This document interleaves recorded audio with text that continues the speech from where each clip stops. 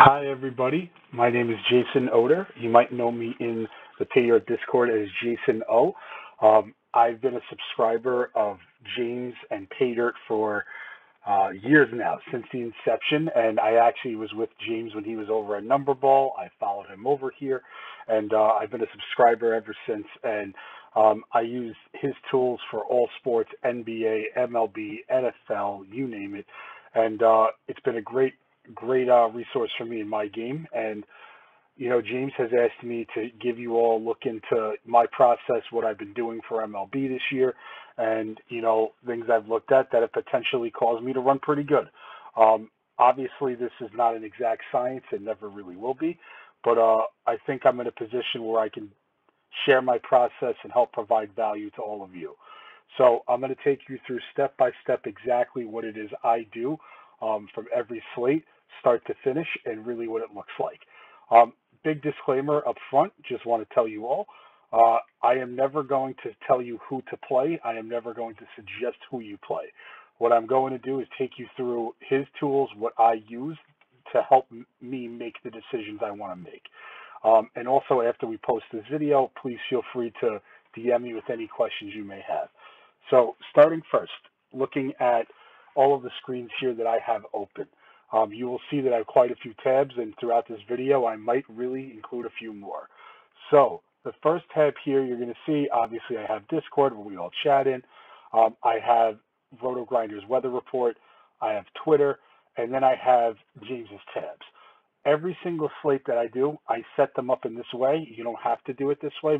Whatever your order of things you want to do is up to you. How I do things, though, is I start with the Masters table. I then create 4 research tabs. I make a Stack Finder tab. I open a MLB player range of outcomes tab, team range of outcomes, the scoring percentages, the contest sims, and the solver. So the first thing I do on every single slate is I really like to work left to right. So actually, this is out of place. So I have my Twitter account here where I have Underdog open. I have different alerts open where I can go and see just, starting lineups. Maybe there's going to be some sort of, injury news, whatever it may be. You guys know all that grind from NBA, following, tracking this. I just keep it open on the side for baseball. For MLB now, the first thing I always do is I just go look at the weather. I am not a player that really concerns the weather too much. I only want to know if something may or may not be postponed.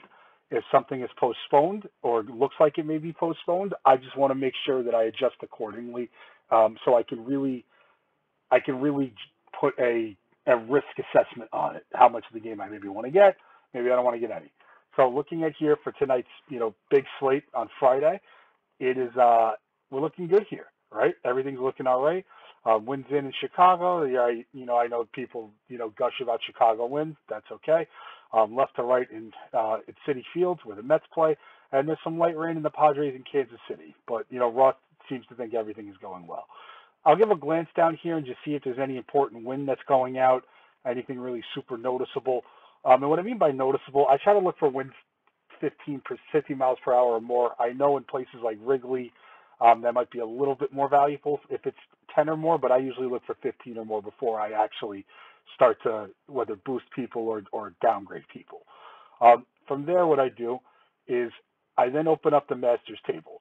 So I want everybody to know that this is by far the most powerful tool that we have here at Paydirt in order to discover stacks. So looking at this table, I know a lot of people have a lot of questions all the time about how to really read this. The most important part of the table that you need to really know and what you need to sort by is this column right here, the average trend. This is going to show you the matchup, the teams that are in the best matchup for fantasy production. It's totally dependent upon their opponent and what they're willing to, what they're trending towards giving up. So as you can see here, when you sort by this way, you see Pittsburgh, Philadelphia, Toronto, Cleveland, Baltimore. Those 5 teams are in the best spots to really produce fantasy points from a matchup perspective. It doesn't mean that they're going to, and this is also not super pitcher agnostic. It's overall team. So just an example, Pittsburgh is the number one team in this metric right now.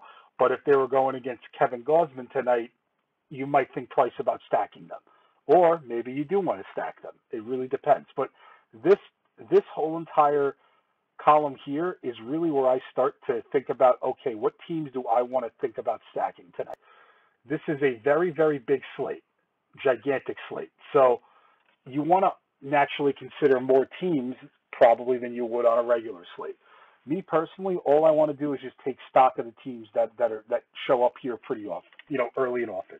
So Pittsburgh, Philly, Toronto, Cleveland, Baltimore, Detroit, Atlanta, New York Yankees, Milwaukee, and the Dodgers. We'll just leave that. These are all these top teams. Now, what other things that you can look at here that are very important is you want to look at what teams are also trending for 8+, which teams are trending upward. As you can see, when I sort from here to here, it's a little different. When I look at the top teams here that are sorting for 8+ trending, you get Pittsburgh, Toronto, Philly, San Francisco, KCR, Yankees, Colorado, Boston, Washington, and Baltimore. So now when you start to look at the list here that we have, you can maybe start to see what teams are in really the best spots overall. So let me just organize this so it looks a little cleaner. Match up average trend. I love bullet points, so I know I'm a nerd. It's okay. Love bullet points. So here now, when you look at these, you start to see that there's some team names here that seem to be matching up, right? You start to see that Pittsburgh, Philadelphia, Toronto, New York Yankees, Baltimore. These are all teams that really are hitting each metric, and that's a good sign. Those are teams that you probably should start to consider. Some other things I look at here is this column right here, the R2 to op season, as I like to say. This is just a metric based upon how this will determine how the team needs the pitcher quality to be in order to produce fantasy points. If you have a lower number like this, it means that the team is agnostic to whoever's pitching against them, meaning that they can even beat up on some aces. The quality of pitcher is not dependent upon them scoring runs. If you look at it this way, and you sort it by the highest to lowest, this means that these teams are super dependent upon there being a bad starting pitcher and bad pitching in order to succeed. So that's something to consider. I also look at the matchup 8+ trends, but this is actually more of a tiebreaker for me, because if they're in a very good matchup and they're already trending for 8+ runs, this is kind of, just a bonus on top. But you'll see here a team like Boston, while middling for a matchup average trend score here, they're actually one of the better teams that are trending for 8+ runs. So this means that the matchup is pretty good, but Detroit hasn't really given up some fantasy points, as much fantasy points as some of these other ones. So I might want to look into that, and I might want to try and decipher, is Boston maybe a target? But overall, that's how I look at it. If you want to note some of these other teams here, you definitely can. So those are the teams I look at first. I want to just keep in my pool to the right. It doesn't mean I'm definitely using them, but I'm not ruling them out either. Now what I like to do is I do like to go to the scoring percentages tab just to see how this matches up with the 8+ runs. So I always just do load reset data just because we're on a 15-minute timer. And when you look at these scores here sorted by 8+ runs, you see, wow, Colorado very high up there. The Dodgers very high up there, no surprise. And then you have a pretty big drop-off. Then it's Toronto, Pittsburgh, Atlanta, Cleveland, Milwaukee, Chicago, Boston, Minnesota, and so on and so forth. I get a lot of questions in the Discord about, how you decipher these kind of teams in a log jam. How do you determine who's in a really, who should you pick, who should you not? And we'll go through what I do to really decipher that. But all in all, I just want to take stock here. So I go and see Colorado, LA, Toronto. I'm like, wow, okay, those are, LA and Toronto were definitely showing up, in the matchup average trend, but LA wasn't showing up at A+. Colorado wasn't really showing up in either, so that's something I'm definitely going to want to look into. So now that I see that, I take a quick glance at ownership. This might be an unpopular opinion, but especially on a slate this size, I really do not care for ownership as much. I don't mean that you should not care about it in its totality, but I am not making or breaking my decision on simple team ownership. This is such a big slate that it's going to be very hard to even be duped. But you do want to have some lower owned pieces to propel you past other chalk pieces. But I just wanted to make sure right now that you guys know I am not looking at ownership at all for any decision making. Now, next, what I do is I want to go into the research tabs, and I really want to put together the pitchers and hitters to try and see, if there's any credence to what I am seeing in both tables. And maybe I can try and find a sneakier spot. So my first tab, I always do bullpen data. My second tab, I always do pitcher stats versus left-handed hitters, then pitcher stats versus right-handed hitters. And then I set up my hitters tab, and I always want to click hitters here, and I click specific games. I'm going to leave that for right now. First thing I do when I go look at the bullpen data, there's a few things I want to look at here. Number one, the number one thing for me here, and look, everybody has different criteria, but bullpen arms are they're so up and down, and you never really know who's going to come in. You can't really predict based on the scenario. I mean, a closer, obviously, you can. If there's a shutdown night or they're protecting a lead, but you don't really know who's going to come in. If you want to check bullpen data and see how many guys have been used, in a certain time frame, sure. But ultimately, I'm worried about who puts the most amount of batters on base. That's very, very important because obviously, if you get on base, you're in a position to score runs, and the hitters that come up to bat are in a position to bring those hitters home. So I look at this here, and I'm seeing Toronto, Colorado, Chicago, Kansas City, Miami, all sorted by xWOBA. Pretty bad, right? Really bad. Also, you can look at the X slugging. You'll see Toronto is like way ahead of everybody. So now, when you think back to Pittsburgh, right, and you see that Pittsburgh is trending very well in the matchup average trends. They're trending heavily for a 31% score and trending A+ runs. And also, they're one of the better teams here in the range of outcomes. I can tell you already, Pittsburgh is 110% going to be a team I'm going to consider. When you look at all those matchups, metrics so much, I almost don't even care who they're facing. You got to consider them. But I do want to look at, pitcher that they're facing, the handedness, all the stats. So that's what I do. I primarily look at the X slugging and the xWOBA. If you want to look at X batting average, you can. Batted balls in play, their average they're giving up, that's totally fine. As you can see here at the bottom, you're going to see some teams that have pretty elite bullpens like Cleveland, the Dodgers, the Yankees, Baltimore, that typically don't give up a lot of fantasy production. But I am curious to look into Colorado and why they look so good because LA's bullpen looks pretty stout based on the recent sample. So now, when I look at individual pitchers, what I want to do now is I want to take stock of the starting pitchers on the slate. I want to look at them, and this is where I really start to not consider ownership, but I want to know what kind of guys are going to be owned, at what's their price tag, and also, the ownership itself, is it prohibitive? And I want to make a determination on how I feel about it. This is going to be very, very crucial for when we start to build lineups. So, give this a chance to load. James and the models. So when I look here, I always, if you're a GPP player and you're playing for first, and you're in a decent sized contest, I always sort by ceiling. Like, I know median's important, but I sort by ceiling because I want to know who really can get me there. Okay, there it goes. Now it's loading. While that's loading, I'm going to go show you what I look at in the pitcher metrics themselves. So I know that we look at true average a lot, and that's something that's pretty important, of how many hits they're giving up, and how many hits they should be giving up and whatnot. While that is very important, hits are good, but home runs and extra base hits are better.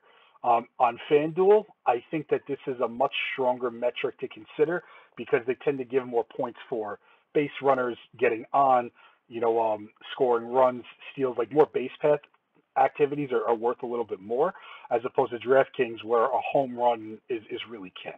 So you want to sort by true average, you're going to see Aaron Nola, he's not on the slate tonight, but you'll see Marcus Stroman, Sixto Sanchez, Jose Berrios.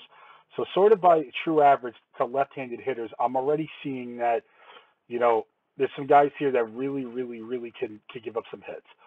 The real important metrics here for me, though, that I always take into account is I want to look at your expected slugging, and I want to look at your X home runs. This is really important, and this column especially is very important because you're going to see that there's some guys that are due for some serious home run regression, and you're also going to see that there's a lot of guys that are expected to give up a lot of home runs and have already did, and you're also going to see which guys should maybe be giving up less.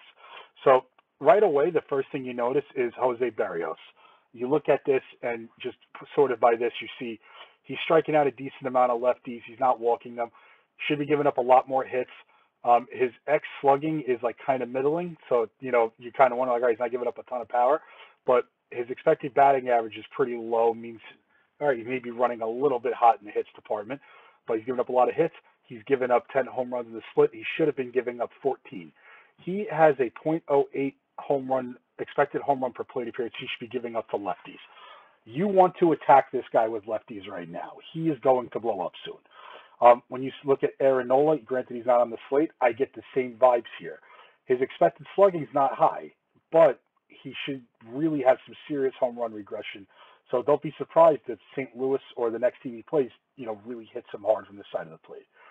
But when I go down the list, I see Marcus Stroman should be giving up a lot of expected 8 expected home runs, 3 more than his original home runs. That's a lot of regression. His expected batting average is not good. It's close to his true average, .29. The expected slugging is .49. He's not striking batters out really, and he is giving up a ton of walks. So right away, I'm looking at this, and the first thing I'm seeing is San Francisco lefties you should probably go and consider in your lineup. Pittsburgh lefties, and you really want to go down the list here, and you want to try and pick out spots that you could attack. When I go and see that a combination of expected slugging is high, X home runs is high, and they're not striking out a lot of people, I definitely want to attack that person. I also want to attack that person if they have a high strikeout rate because it means they're throwing strikes and they're putting some balls in where they shouldn't be, and they're going to get hit. Pablo Lopez, the darling of the Discord here, who just gets pummeled every single start when he really shouldn't. He's not going to regress much worse than he is, right? So he's got the home runs here, and he's got expected home runs of 8. That's about the same. He's not walking them. His true average is very low. Expected slugging is middling, but he's given up a lot of hits, and he's given up about as many home runs as you think. So maybe he's running bad, and right now, and maybe that's a bounce back spot for him. But we're going to keep looking, and we'll see. Graham Ashcraft, Mike Listen out on the slate. Brian Wu, this guy's had a really good start to the year, but has a high true average to lefties, not a lot of power, and expected home runs, should regress there. So maybe some LA lefties. You get where I'm going. When I sort by expected slugging, that's when it's going to get a little bit more gross for people. You start to really open it up here, and you start to see Marcus Stroman, who we talked about before, but Luis Severino, look at him, right?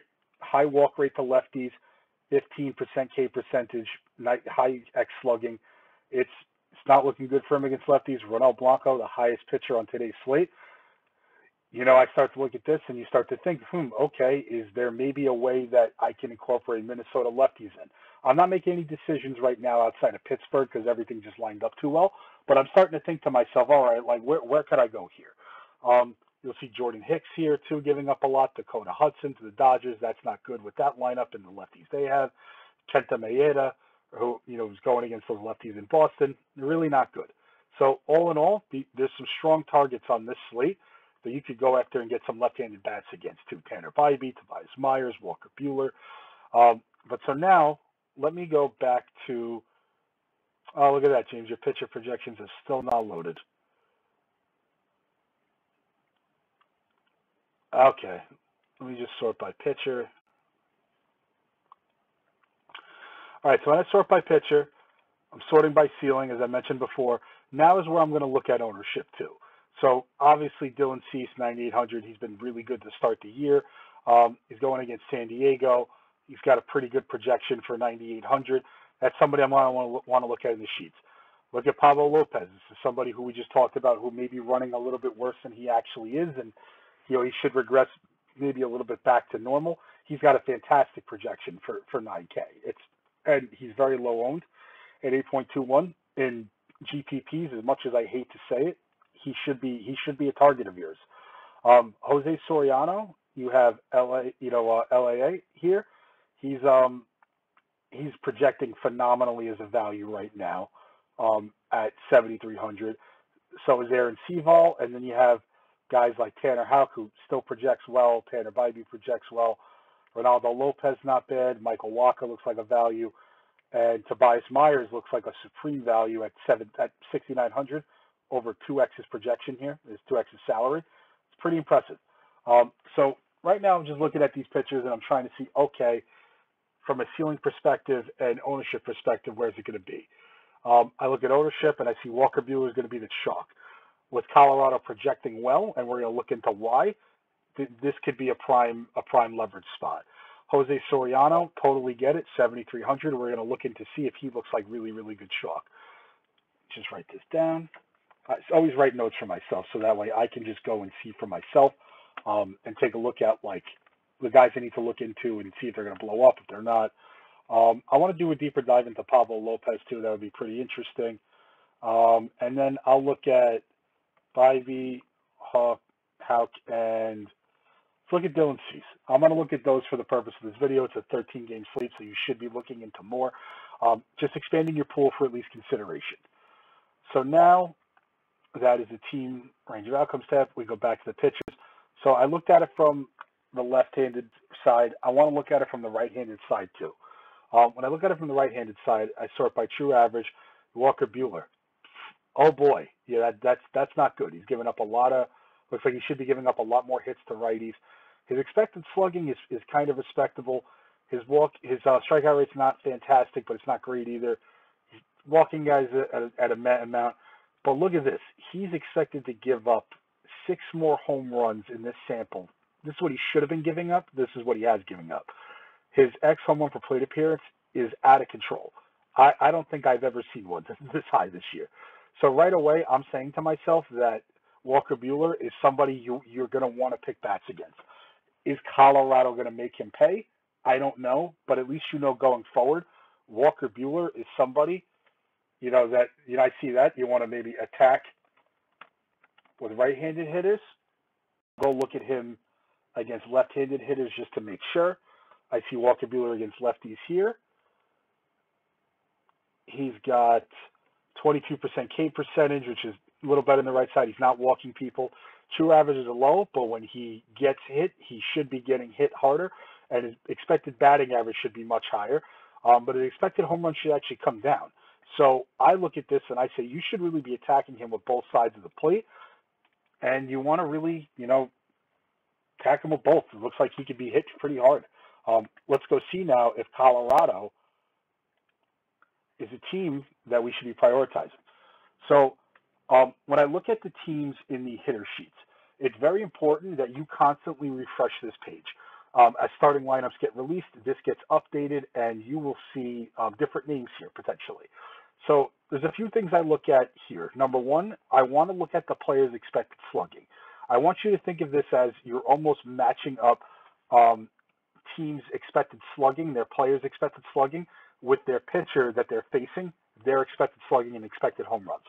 So I look here, I see Ryan McMahon, Jake Cave, Brenton Doyle, Ezekiel Tovar, all have an above average expected slugging in the last 30-day split against right-handed hitters. I go and look here though, and I see they also strike out a lot, right? I see the X home run for plate appearance. This is cool to see just how often these guys should be hitting home runs every time they get up at bat. But the two biggest columns for me that are the most important, expected slugging and event per plate appearance. The event per plate appearance takes into account everything from hits, walks, stolen bases.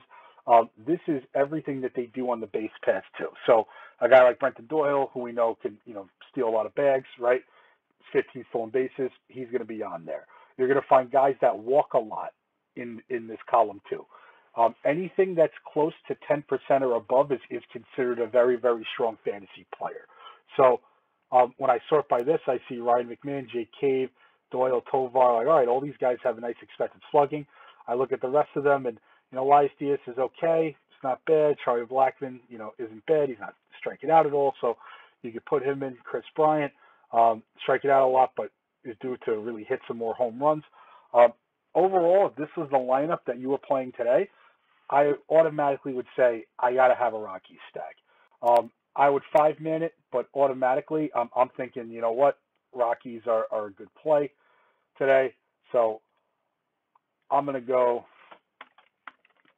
stack here. You write stack however you want to organize it. I usually write either stack and I'll put like 4 or 5-man. I'll bold out the teams. But that's how I determine who I want to attack and what players I want to use. I do not care about individual bats. I want to play what really fits. But ideally, correlation and by expected slugging are super important. It's also important when you're looking at these sheets that you want to incorporate sample size too. If you see somebody with 10 plate appearances here and this number is really, really high, you might want to second guess it, but also it means they've had 10 quality at bats and some really good hacks at the plate. Maybe you haven't realized it yet. So that is how I would determine a team that I am stacking.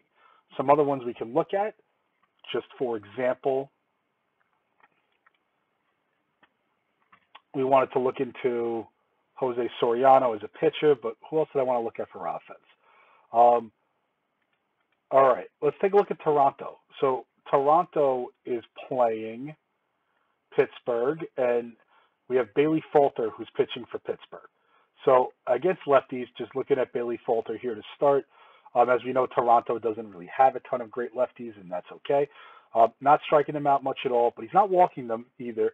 True average is middling, 0.27. Expected slugging is not terrible. Batting average should be even a little bit lower. Not giving up a ton of hits, and he's basically given up as many home runs as he should. So against left-handed hitters, Bailey Falter is actually a decent pitcher from what this sample is showing. Against right-handed hitters, it's a much different ball game. So I'm just going to sort here, go by the team. Bailey Falter against right-handed bats, 11% K percentage. An 8% walk rate. That's approaching close to 10. So this isn't fantastic based upon how much power and how many hits he's giving up. True average of 0.31. His expected batting average is much better.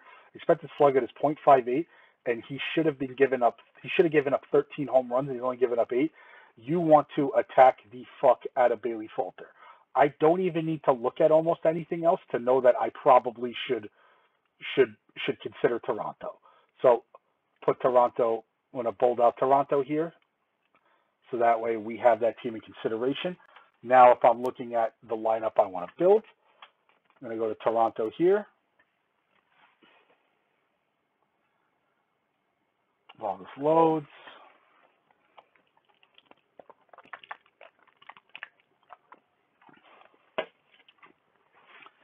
God damn it, James.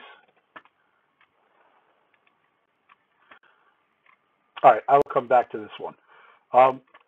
What else I like to do too, after I look at a few different teams and I start to get a feel for who's projecting well, who's not, maybe there's some credence behind certain projections. Like for instance, just to give you all my synopsis and everybody can play who they want. Colorado, the 8+ run score is really dependent upon Walker Buehler just not being good.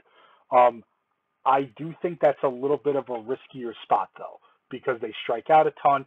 Walker Buehler has a history of being a very good pitcher. So this is a feast or famine. I would play Colorado, but I wouldn't just lock them.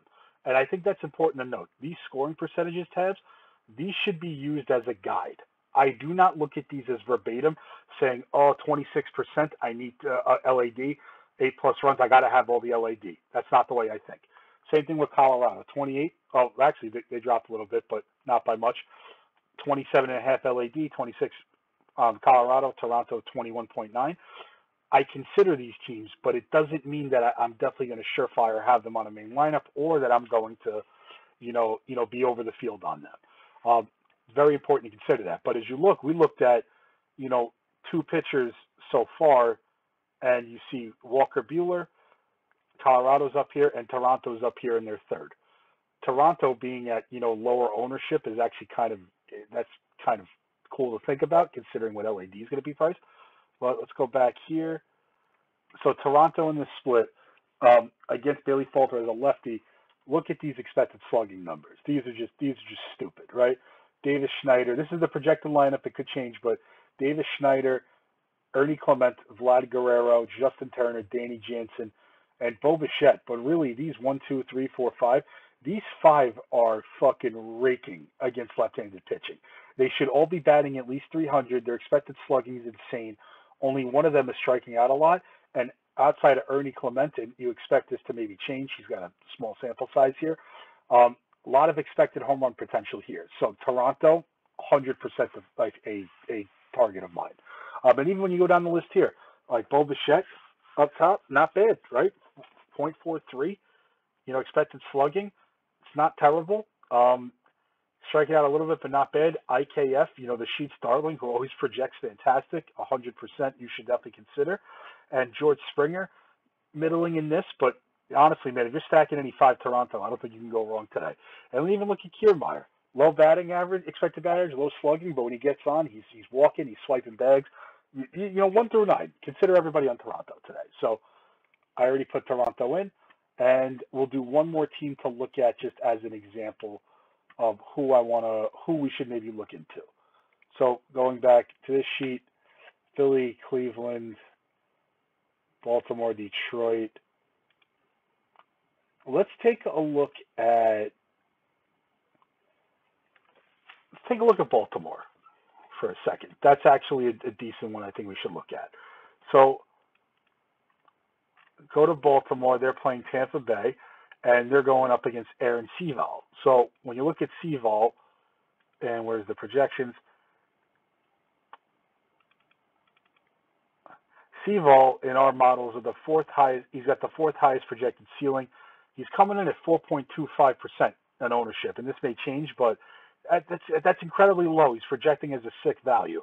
So I'm seeing Baltimore as a team that is in a very good fantasy production matchup. So I want to look into that and say, okay, is there some credence to maybe taking Seval? Should we maybe attack him? I look at this here and I say, okay, they're going up against Aaron Seval here against left-handed hitters, and Baltimore has a lot of left-handed power, as you all know. Gunnar Henderson, Ryan O'Hearn, Santander, Colton Cowser, all those guys. He's striking out 35% of lefties he's facing. He's walking them at 7%, middling. True average is fucking insanely good, 0.18. Expected slugging, that's about average. That's okay. Expected batting average should come up a little bit. His hits are right in line, home runs are right in line, and his power should actually be going down. His power that he's giving up. He should be giving up less home runs, but relatively the same. When I look at him against right-handed bats, here, he's a much, much different pitcher. He's got 13% strikeout rate, 8% walk rate. His true average is 300. That's not good. His expected slugging, 4.7. That's not good. His batting average is bad. He should be giving up more power to the right-handed side of the bat. So when I look at Baltimore's lineup now, I'm going to open up a DraftKings tab too, just so I can maybe see their starting lineup is in maybe today.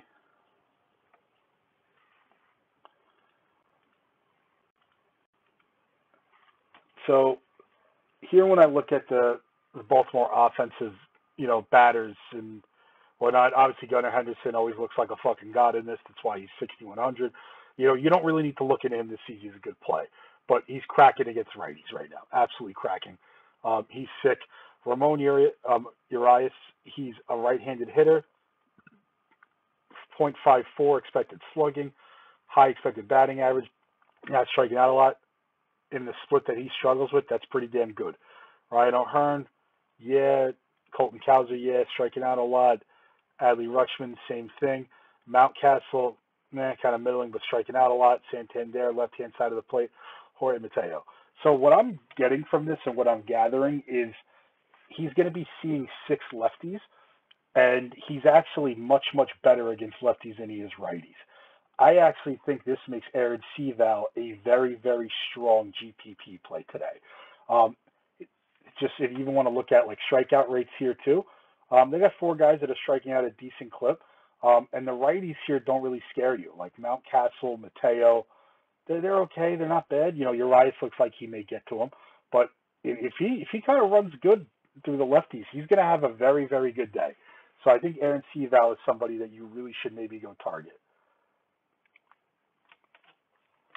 Add Seaval to my list of pitchers. And he's somebody that's going to be in consideration. And I'm going to say should play him. Or you can even take a mini stack against.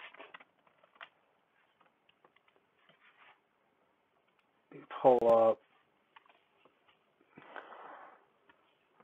See if Baltimore's lineup changed. I've done lineups in. Yep, same lineup to a T. So that's okay. He's definitely somebody you want to consider. Any other pitchers that you want to look through, that's what I would do. The last one I actually want to look through, and then I'll get some more looking at lineups, how I build them, how I make stacks, and all of that. I want to look at Jose Soriano. He's projecting as a sick value, and he should be pretty high owned. I want to figure out if he's good chalk or bad chalk. So first, quickly, I look at Jose Soriano. He's going up against Seattle. Right away, we already know they strike out a lot. But he's striking out 23% of lefties. Walk rate, not bad, but not great either. True average is pretty good. Expected slugging is fantastic. Expected batting average is even better. He should be giving up a few more home runs, but he really shouldn't be giving up much more power than he is. Against the right-handed hitters, Jose Soriano, striking out a massive clip, 29%, not walking many guys. True average is fantastic. Expected slugging, fantastic. All these numbers are great, right? So right away, I'm thinking Jose Soriano. If Seattle doesn't look like they grade out well here, have a ton of power, whatever it may be, he's going to be a chalk option, and probably chalk option you should consider. So I look here in the split. Yeah, you have Dominic Canzone, who hit a home run last night. It's actually against Verlander. But here, too, he's striking out a ton, 26%. That's above average. Julio Rodriguez from the right side, above average. Mitch Haniger, above average. Cal Raleigh, that's wild. Luke Raley, wild. Josh Rojas, not striking out a ton. That's okay. But his power is down. He doesn't have a great average. Expected batting average. Dylan Moore, striking out a ton. Ty France, not a lot of power, striking out a ton. And J.P. Crawford, same thing. So when I look at this here, anything can happen on any given day. So Soriano can just put the ball in place a little bit wrong, and things can go wrong. And that's possible. They have some decent guys with some decent expected home run numbers. But overall, not a ton of power and a lot of strikeout potential. Jose, he's just a guy you eat today, in my opinion. Right away, I'm thinking you just eat the fucking chalk. Eat the fucking chalk. That's it. So now from there, we looked at some hitters. We looked at some pitchers. Now I want to take a look at what contest I'm playing and what really the sims are giving me. So first and foremost, before I get to that, I want to take a look at the Stack Finder. If you want to run the Stack Finder with your own individual teams to figure out the best side to stack, you can. But really what this does is that it puts together the best stacks of each team at the ownership. Meaning if you're playing this lineup at this ownership, this is the best lineup you could play. So when I do run stack analysis, I don't like to put any teams. I just want it to naturally give me what it's going to give me. Colorado, look at this. And they're not, and I'm assuming it's probably because they're cheap, but Colorado 5-mans are the best value stacks you can play on DraftKings. Looks like Washington also, but mostly Colorado and some Washington. This is very important to note because when we go, put some teams in later and you start to use the optimizer, you'll see what I'm talking about, why this is important. I'll take a look at the top scoring teams, but I really don't deal with this until I go to the optimizer, and I'll show you how. This hasn't changed. Contest sims. So now the contest sims are very important. When I'm running these, what I want everybody to know is that this is also a guide. This doesn't mean that you should be playing all the players in here all the time that show up the most, especially hitters, because hitters are very volatile. Pitchers, you can definitely take a little bit more of a stronger stance on, but it's very important to just get a feel for what is going to be the correct fit within the contest you're playing. So I'm playing the $13 qualifier today. I got 75 lineups in there. So I'm going to actually set this to custom once this starts loading. God damn it, James. Any day now.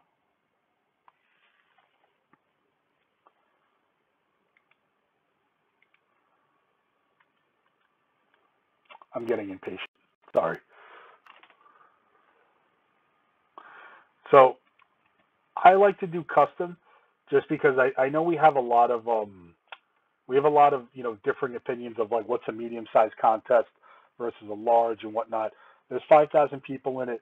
The field, it's a $13 contest, but I think that if you're joining this contest, you probably are a player who's played quite a bit. I'm going to put this at average just because a lot of casual players still have the barrier of entry to get in, but I think you're going to have some pros in there too. So I'm going to do run contest sim.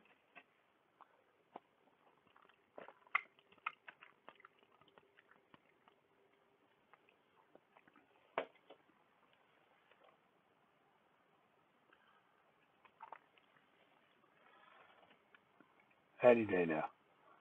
While that loads, I'll take you all through what I do on the solver too. So when I use a solver, I want to make this very, very clear here too. You have a lot more control over this than you really think, but you also want it to give you the best projection, best projected lineups that it can. You have to remove your bias when using this. So you can put your teams in and whatnot, and we'll get to that. But I just want everybody to know, like, whatever this is telling you to do and telling you to play, like, you should probably consider it. So first and foremost, I just want to run one lineup. I don't touch anything, no parameters. I ran just on projection. Dylan Cease, Pablo Lopez, Colorado, Toronto, Colorado. It naturally gave me a four-man Colorado stack on projection without any sort of run. If you're in a contest that's large and you're playing for first, I would run on ceiling, and I would run on projected 50% ceiling here. This one, if you are playing like a single entry, 100, the 121 maybe, that's what I would put in here. It's a small enough contest where your projection still may win out, and you don't have to get as different. But I go into my settings here, the salary cap. This is a preference too. I like to keep mine very high, especially on a contest like on a day like this where there's 13 games. I leave about $400 just so that way I know if there's some swaps I need to make, that's okay. If you're hand building lineups, this is important too because you don't have to take every single lineup and just play it as is. If you're running like a five, you want to see what a 5-2-1 looks like, you could also just correlate it and make it a 5-3 if you want. But this is just for flexibility in case I want to swap players. I'm going to leave it at 100% because I just want to see what I'm going to get. So I put that here. For stacks, I'm going to select 5, 5-3, 5-2. On smaller slates, I will also select a 4-3. But for today, a big slate, you want to correlate as much as possible. I do not do anything past this. Click out of it. I'm going to run it on ceiling because I'm playing a contest where it's first or last today. Go with one, line up by ceiling. It gave me a 5-man Rocky stack with Davis Schneider, Reynolds, and Adam Duvall with Cease and Soriano. So that right there gave you a pretty good single entry lineup if you wanted to take it. But this kind of confirms our thoughts, right? Colorado looked like a target because of how bad Buehler's been. Toronto has looked very, very good, and Davis Schneider is the best hitter in the research sheets for Toronto. And we saw that Pittsburgh, Berrios is getting lit up by lefties. Pittsburgh's got some really good ones. And Duvall, yeah, he's going against a lefty today in Sears, so I get that. Next thing I do is I set this for 150 lineups. I set my max player exposure to 65, and then I do unique players too. Reason why I do this is I wanted to now just give me all of the 5-mans that I really I wanted to basically tell me if you're running a portfolio of 5-mans based on ceiling, who should you have? So I'm gonna let that run. I'm gonna let that do its thing. All right, the sims here are done. I look here, overall exposures. You see Soriano, C. Schneider. Sound familiar? It's because that's up here. The pitcher exposures. I see Soriano, Cease, Pablo Lopez, Tanner Houck, Ronaldo Lopez, and Tanner Bybee. So notice how Seaval is a guy that we looked at who could be a pretty, maybe a pretty good leverage play today. He's not he doesn't seem like he's as needed in a contest like this. Brian Wu, absolutely not. Jose Soriano looks like you should definitely play him, and you should definitely play Cease. Pablo Lopez looks like you can gain a pretty big edge here. Tanner Houck, yeah, a little bit of an edge, and Ronaldo Lopez, Tanner Bybee, kind of middling, but about the same. When I look at the most projected owner pitchers, Walker Buehler does not show up at all. So I'm assuming from here, when I go to teams, I'm assuming Colorado might be there. So I look here, Toronto, just like we expected, LAD, yep. Miami, that's interesting. So now I'm looking at, I now want to go look into Miami. I'll do, maybe we'll just do Miami with a question mark. Well, actually, I'll put on the other one. Fuck it. Sorry, guys. I'm just kind of riffing along. It's the first video I've ever made. So now, Miami? We'll see. Boston there, too. Boston's third. Boston? Okay. Texas? Yup. So now I want to go look at these for the contest I'm playing. I want to see, wow, okay, these teams could be in there. And also you have Minnesota, who we talked about maybe going after Blanco a little bit. You can do that. Atlanta, Pittsburgh, San Francisco. So some of the top teams here, like Colorado, barely shows up. Pittsburgh shows up, but not a lot. Toronto shows up plenty. LAD, Miami. So automatically what I'm thinking is these two are probably the main 5 stacks you need, and you're probably going to need a mini from Miami to make it work. Just off the cuff, I don't know how expensive these teams are, but I know they're probably rather expensive. They're definitely very expensive. They're big bats. Duran and Devers are probably very expensive. Atlanta, obviously, expensive all over the fucking place besides the back of the lineup. And in Texas, that's one I definitely want to look at. It's just outside of Seager, Adolis, and Semien, I don't know how they're really priced. But let's see if our run is done. Yep, our 150 lineup run is done. So first thing I do is, here I have the position toggler. I want to select pitchers. And if I was keeping pitchers at 65% market cap, I'm seeing that Pablo Lopez, Dylan Cease are there, the max that they're allowed to be. Soriano's pretty damn close, and Aaron Seaval is showing here too. When I'm seeing that there's 2 pitchers here at this price tag that are showing up, you should probably start looking at some combinations of where you can maybe play both of them. Maybe you want to pick one and play with one of these 2. And if you want to play these 2 together, you can. You just better have the value bets to make it work. When I go to team stacks, so look at this. Colorado, 65% of the 5-man stacks are Colorado. 26 are Toronto.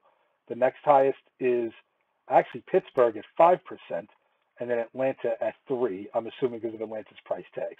And then you have some minis of the A's, Sox, and Dodgers.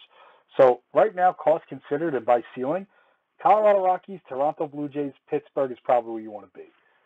So now, when I'm building a portfolio, the other big question I get here is determining the stacks that I want to play. How do I get them in? So you want to put the stacks that you want to consider in this section, and it will only give you stacks of those teams. So Colorado, we talked about. Pittsburgh. For the sake of the video length, we'll throw the other ones we wanted to consider in there. So Texas we'll throw in there. LAD, Miami. We'll do Baltimore. Actually, not Baltimore we didn't want to consider. Boston we thought we maybe wanted to go look into. And just for the purpose of this video, we'll leave it at that.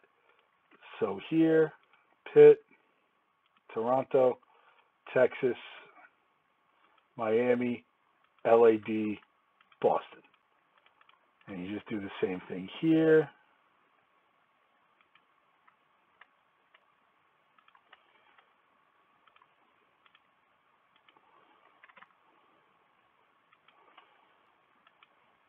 Now, I want to do something that will really, really give me a finer look into which stacks the optimizer likes the most, especially for when I'm running on ceiling. I want to come in first in a contest. I want to set the max stack percentage here when I have 1, 2, 3, 4, 5, 6, 7 stacks in play. I want to set this to about, I want to set it to about 20%. If I have more teams in here, I definitely want to set the max stack percentage a little bit lower. I've mentioned to some people in the Discord that when I do this and I'm running a 150, I'm a guy who likes to have more offenses in play. I do not eliminate any batters. Mr. CL86 thinks I'm crazy for it, but I will never remove a team at all ever for consideration, just because batters are so volatile. You never know if they're going to go up or down.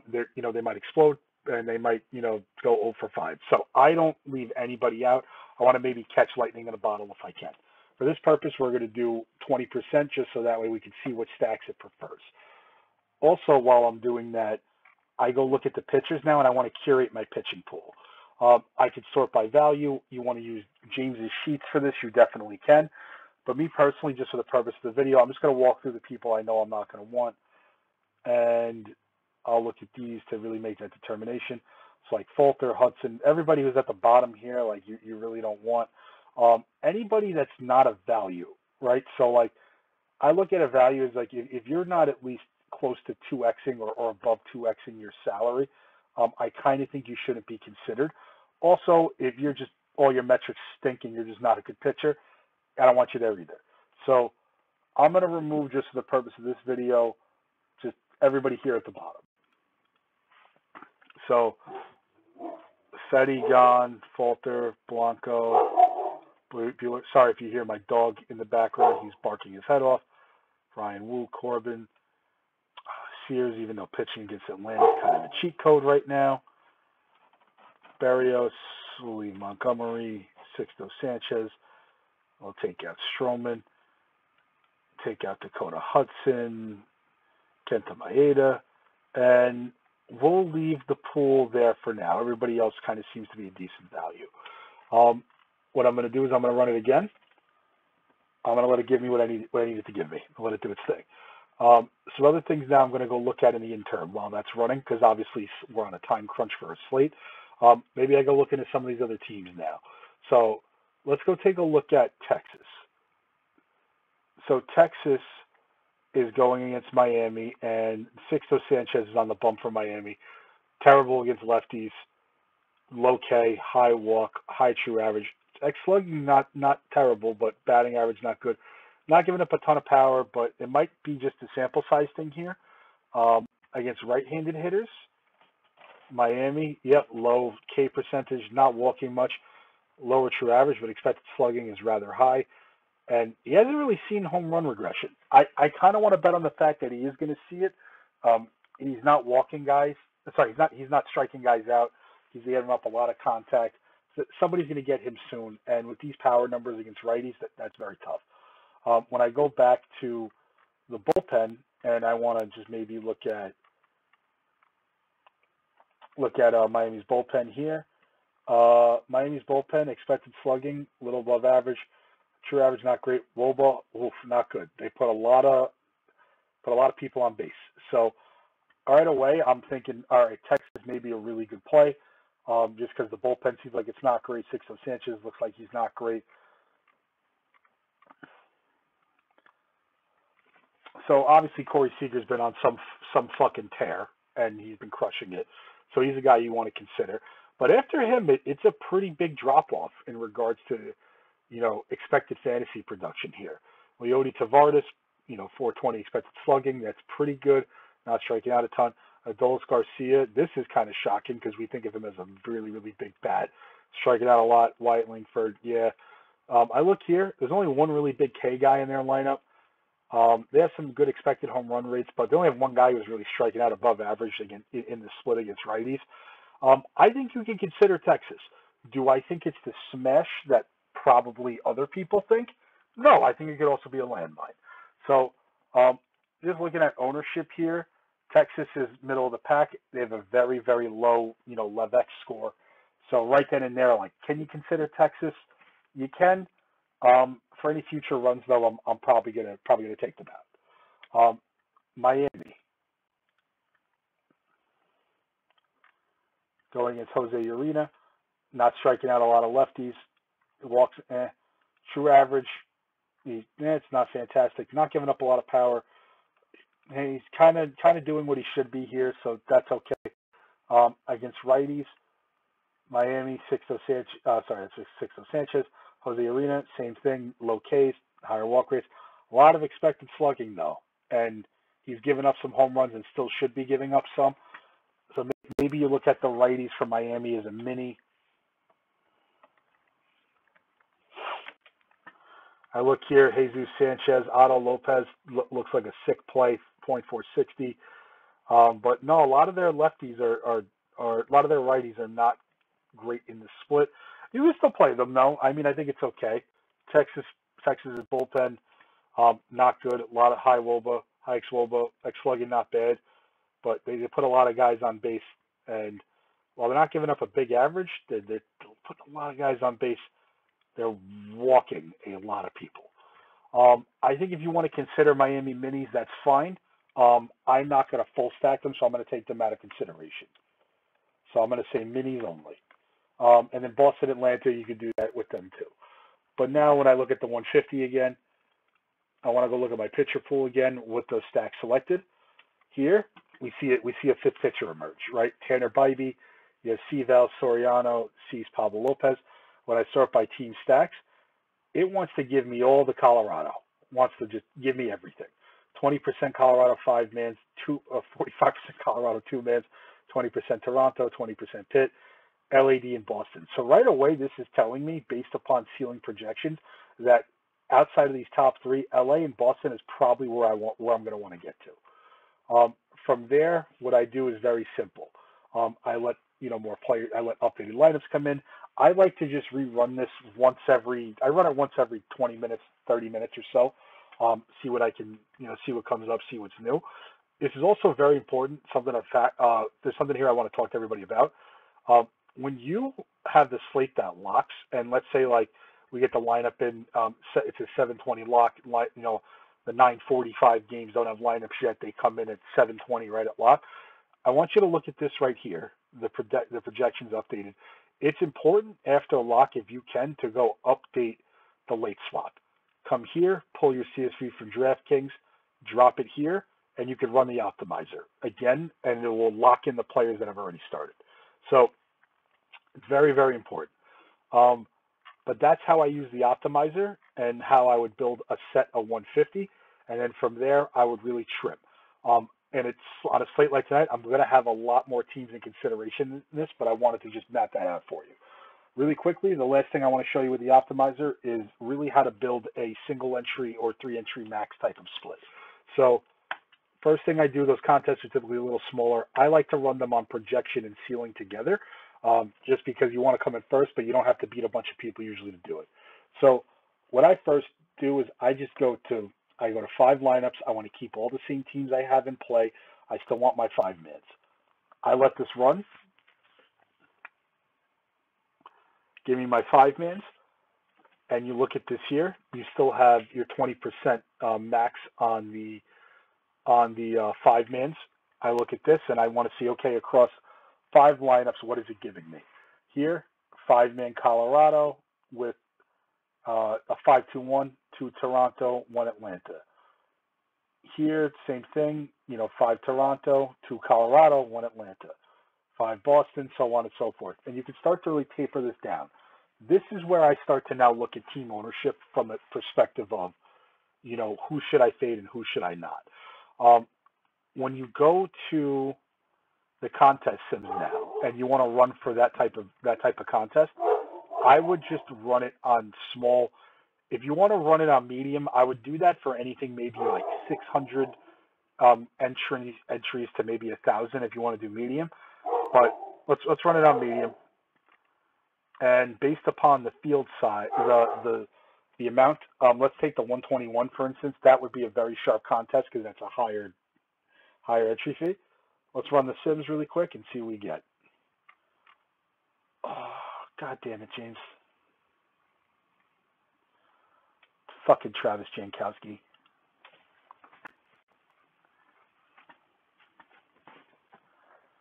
Okay. We keep it on small, very. Run the sim.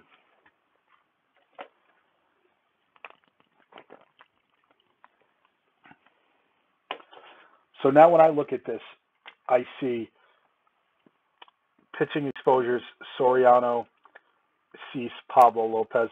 Right away, I'm thinking I'm just plugging these two in and starting. Right? If I'm playing a 3-entry max or single entry, let's even just stick with single entry. I'm plugging these two in and I'm starting there. Team exposures, Toronto, pretty big.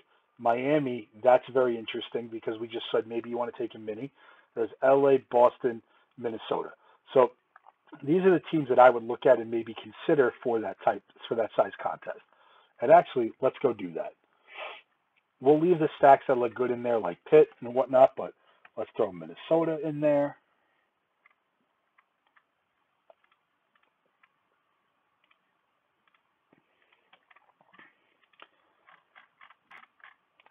And now I want to change this stack size to 33. I'll show you why I'm doing that in a second. So to 33, run 5 lineups on projection and ceiling. You'll see Pittsburgh showing up, Toronto. No, only LA one off, right? So maybe for a contest that size, maybe you're not necessarily considering LA, but maybe you want to also. But the projections are really loving that. If I'm going to build a single entry, I'm going to just lock in the 2 players I have, and I want to just give me 5 lineups with those 2. What's the 5 bets I can make with those 2 pitchers locked in? Here you have Colorado, Atlanta with a Toronto one-off, Colorado. Colorado, 3 one-offs, Toronto, 2 Colorado. LA shows now with this here, so this combination is going to get you to LA. And then from here, you really just kind of pick whichever one you really want. But overall, that's how I would build a single entry. I would do that.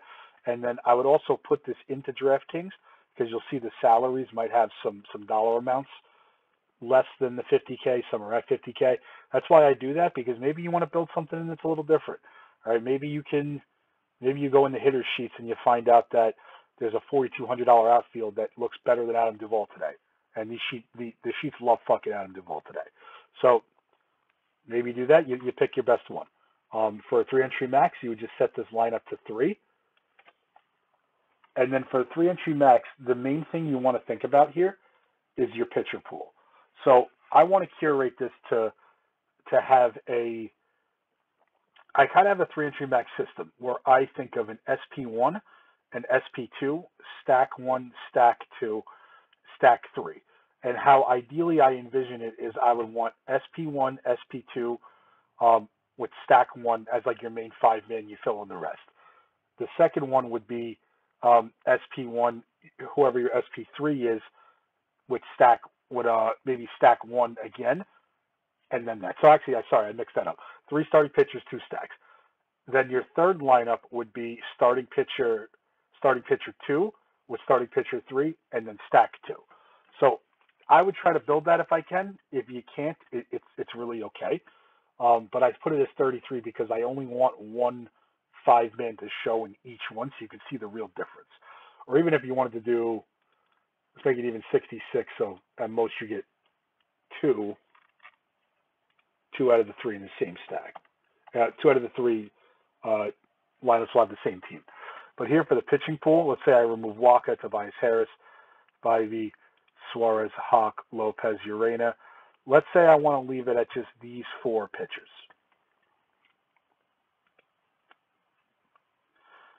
Boom, right here. Cease, Soriano, Lopez, Val. 5 Colorado, 3 one-offs.